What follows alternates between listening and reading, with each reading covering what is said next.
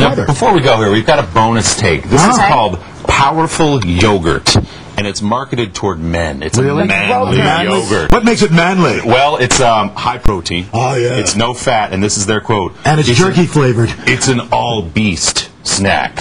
So does this mean women cannot taste it or try it? Well, see what you think. I'm not self-conscious about eating regular yogurt. I don't know that I needed my own brand. It's Greek yogurt. I mean, what's the difference between the powerful yogurt for men versus regular Greek yogurt? This is all beast. That's the difference. Bring out your inner beast.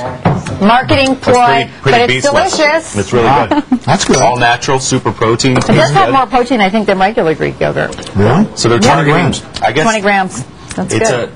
The yogurt niche is typically dominated by women, apparently, so they're going for the I got to say, I wish I invested in Greek yogurt years ago, because you go down that aisle now, it's Greek yogurt everywhere.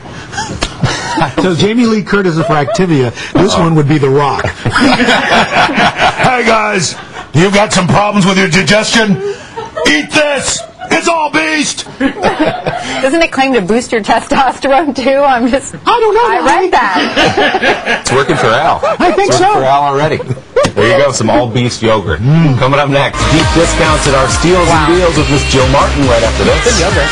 It is good.